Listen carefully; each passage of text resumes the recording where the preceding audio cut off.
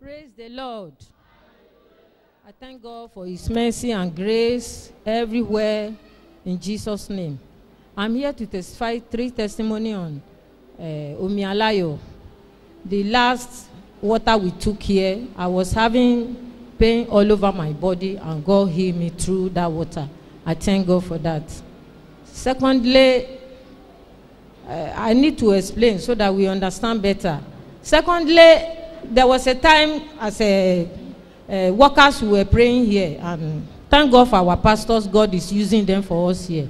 Pastor Emmanuel say he makes some prophecy that somebody is here, that anywhere he pass, cobwebs will be crossing him, crossing the person. So when I heard that, I know that it's me, because it was too much outside, inside, I don't know.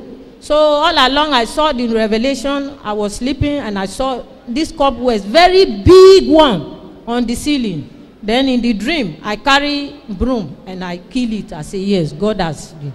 So I just thank God that thing, since then, I don't see it again. I thank God for our men of God in this mountain, in Jesus' name. Amen. Then third one is, I never knew that this, our Omialayo that God has given us can even kill insects in the house. Before I use this fleet, but I just realized that when you see something and you spread the water, before you know, they will be dying.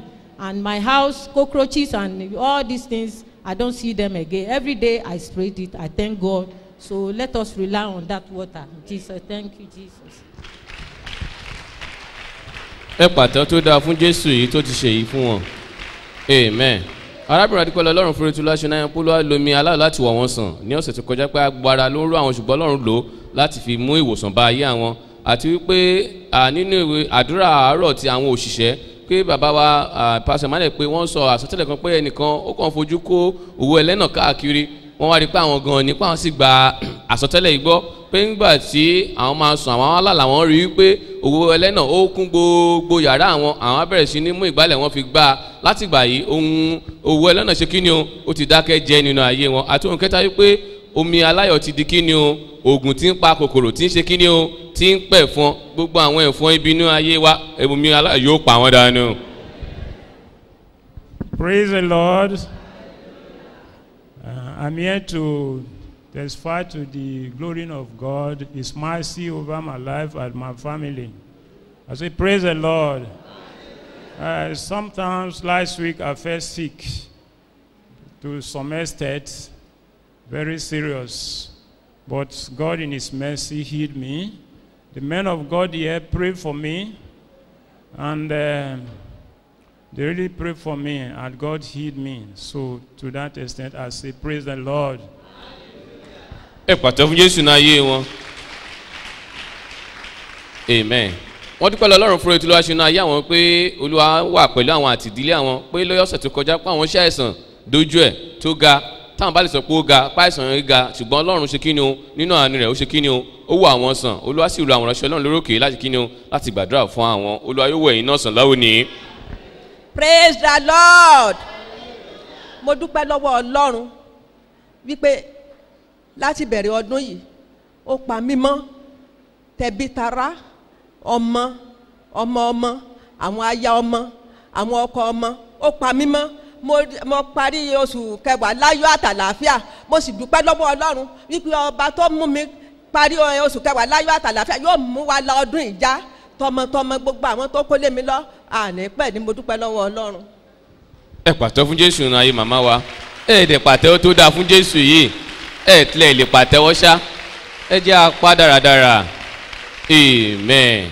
Our mother is appreciating God over the family. It's a great, it's a great testimony that God has been keeping the family, both the grandchildren, both the sister-in-law, both the brother-in-laws. God has been keeping them, and it's also believing God in our testimony that God will keep our family to the end of this year, and so shall be your portion in Jesus' name. Praise the Lord. Praise the Lord. Bí ó tilẹ̀ jẹ́ wípé àkókò ẹ̀rí wa ń bọ̀ kánkán ní agbára Ọlọ́run, mo kàn fẹ́ sọ ilé ìláàárọ̀ yìí fún àǹfààní àwa tí ìgbàgbọ́ wa tí nínú iṣẹ́ ìránṣẹ́ yìí tí ò tí jinlẹ̀ tó. Mo bẹ̀ wá nínú ìyọ́nú Ọlọ́run. Ẹ jẹ́ ká gbàgbọ́ nínú iṣẹ́ ìránṣẹ́ yìí tinútinú tọkàntọkàn wa. ohunkóhun tí bàbá wa bá ti sọ ẹ jẹ́ ká mọ̀ wípé dájúdájú pé ọ̀dọ̀ ọlọ́run ló ti wá. Ní last week Thursday nígbà tí iṣẹ́ ìránṣẹ́ ń tẹ̀síwájú àwọn bàbá wa wọ́n sọ wípé Babalọ́lá wà níbí. Lójú kan náà mo dẹ̀ sọ fún nǹkan kan wà tí a ti ń retí ní bí ọ̀sẹ̀ méjì sẹ́yìn.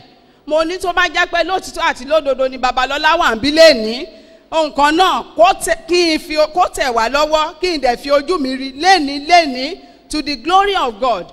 Bí a ṣe parí iṣẹ́ ìsìn níbí tí máa padà débi iṣẹ́ mi rò pé ojú wákàtí kan bọ́n ṣe pè mí nìyẹn pé kíní yẹn ti dé.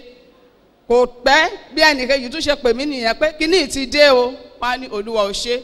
Bí sísà mi bó ṣe ṣe tán níbí mọ́mì Daniel mo ní kó gbé mi kí n lọ wo kíní yẹn. Ó dẹ̀ gbé mi lọ. Lóòótọ́ mo dẹ̀ fi ojú mi mo fi rí nǹkan náà to the glory of God. Praise the Lord. Amen. Our mother is appreciating God for what God did last week Thursday, and he also encouraging us that we should put our trust in the administration coming up on this month things. That if you have not really put your trust, that you rely only on it. That our father said something last week that Babalola is here, and he believed that word, and he now said if truly Babalola is in this place, that Babalola has come, that God should give her what she has been expecting for so long, for 2 weeks, and on that day that thing was released, and he saw it with her eyes, and this has even given her courage that truly Babalola is what is here. Do you believe? Today is your own testimony. Praise God. Ẹ bá mi yìn bàbá lógo. Mo wá fi mí títóbi agbára Ọlọ́run hàn torí pé Ọlọ́run ṣe ohun ńlá tí mi ò tiẹ̀ lérò. Ní ọjọ́ Monday tó kọjá lọ́hùn mi ò lè wá ní Thursday yìí. Mo jáde ọmọ ní kí n bá wọn ra petrol bọ̀ mo bá ra petrol yẹn mo gbé sínú ilé mo náà nì. Ṣùgbọ́n nígbà tí èyí ọkùnrin tó jágbà tó tẹ̀ díẹ̀ tí ò lè lọ bí iṣẹ́ nígbà tó máa gbé petrol nígbà tó máa bu pé kò ń bu kerosene sínú stóòfù ó ti ń dáná ló lọ jẹ́ petrol yẹn ló lọ gbé ó wá ṣí kò paná o ṣe ló tún ṣí kíní stóòfù sókè tó bu petrol sí tó tún dé sóòbí tó ti gbé kí tó ti ṣe bẹ́ẹ̀ yẹn lọ́mọ ẹ̀ sáré wá bá mi pé màmá ṣe bí petrol ni mo rà bọ̀ dádì ń ti bu petrol sínú inú kíní stóòfù bó ṣe gbọ́ nìyẹn bó ṣe sáré lọ dédìí ẹ̀ so bẹ́ẹ̀ bí petrol yẹn tí ò gbiná tí ò ṣe kankan èkejì ńgbà tó tún di Thursday again ló tún ra petrol ló bù sínú generator nínú generator tó bù sí yẹn àmọ́ ní àjò tí petrol yẹn bẹ̀ sí ní jò tí gbogbo inú ilé bẹ̀ sí ní rùn kù fún petrol mo ṣàdúpẹ́ lọ́wọ́ Ọlọ́run pé gbogbo ìrìnàjò tí Sátánì gbà láti pé kí lè jóná mọ́ mi lórí Ọlọ́run ò gbà fún Sátánì ìdí ọpẹ́ mi nìkẹ́ bá mi yin Ọlọ́run lógo. Ẹ̀ẹ́dẹ̀ yan Ọlọ́run yìí lógo. Ẹ jẹ́ ká pàtẹ́wọ́ tó dáa fún Jésù ìbá inú ayé màmá yìí. Ẹ̀ẹ́dẹ̀ pa dáadáa. Amen. Is that not wonderful? Your own testimony is on the way. Our mother is appreciating God that one of our sons cooked with petrol. You know what that means? He did not even switch off the stove. He put more petrol inside the fire and they cook with it and they ate well with it. God have not denied, you know, it's wonderful. And God have not allowed that mother and the family to be burnt through this petrol. 2 occasions. For what God have done in the life of this our mommy, let us give that Jesus a round of applause again, please. Praise the Lord.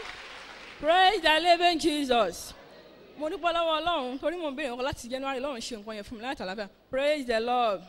The second testimony ní ìjọ Monday mo lọ wẹ̀ mo fi ọmọ mi kékeré sínú ilé kí tó dé mo dẹ̀ fún wọn ní oúnjẹ kó máa jẹun ọmọ yẹn ti da kárọ́tì sínú oúnjẹ ó ti bẹ̀rẹ̀ sí ní jẹ oúnjẹ yẹn mo ṣáà fún lómi mo pray fún ṣègbè fún mi lọ sí ibi iṣẹ́ àti mo tún máa dé ní ìrọ̀lẹ́ ọjọ́ yẹn ó ti mú bátìrì ó ti jẹ bátìrì kékeré ó ti jẹ bátìrì yẹn nígbà tó dé ní ìrọ̀lẹ́ mo ṣáà bẹ̀rẹ̀ sí ní pray fún mo fún lẹ́pọ̀ mo ṣe ń gbẹ̀ mo ṣáà dúpẹ́ pọ́nlọ́n gba gbogbo praise the Lord.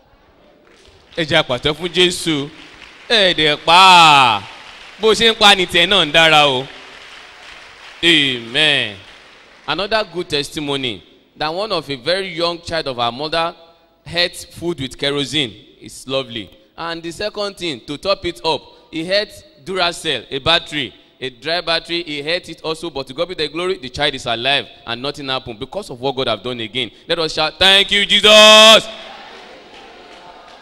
Praise the Lord. mo dúpẹ́ lọ́wọ́ ọlọ́run fún orere tí ọlọ́run ṣe nínú ayé mi mo dúpẹ́ fún ìgbésí ayé mi mo dúpẹ́ fún dídá tí ọlọ́run dá mi sí ayé yìí mo dúpẹ́ nítorí pé ọlọ́run ò jẹ́ kí n dòkú mo wá bí ní ìjẹjọ pẹ̀lú àbúrò ọmọ mi wọ́n mú mi wá bí mo wá bí gẹ́gẹ́ bí òkú ènìyàn torí mi tí ẹ̀ lérí mi ilé sọ̀rọ̀ dáadáa ṣùgbọ́n nígbà tí mo débí tí ọ̀rọ̀ ọlọ́run bẹ̀rẹ̀ sí ní lọ wípé ohun tí ojú kò tí ì rí tí etí kò tí ì gbọ́ tí kò tí ì wọnú ọkàn èmi ènìyàn lọ òun ni ọlọ́run ti pèsè sílẹ̀ fún àwọn tó fẹ́ mo dúpẹ́ nítorí pé ọlọ́run fẹ́ mi ó sì sọ mí di alààyè ọkàn ẹ bá mi yin ọlọ́run lógo. Ẹ̀ẹ́dẹ̀ yan Ọlọ́run lógo dáradára. Amen. Our sister is talking as a living being, but he said he came as a dead body last week Thursday. But the message of the father that said God is going to do a new thing that have not been heard, that have not even come to the consciousness of man, and truly she can testify that God has done that God has made her a living being. For what God have done, will you just give God that round of applause again, please?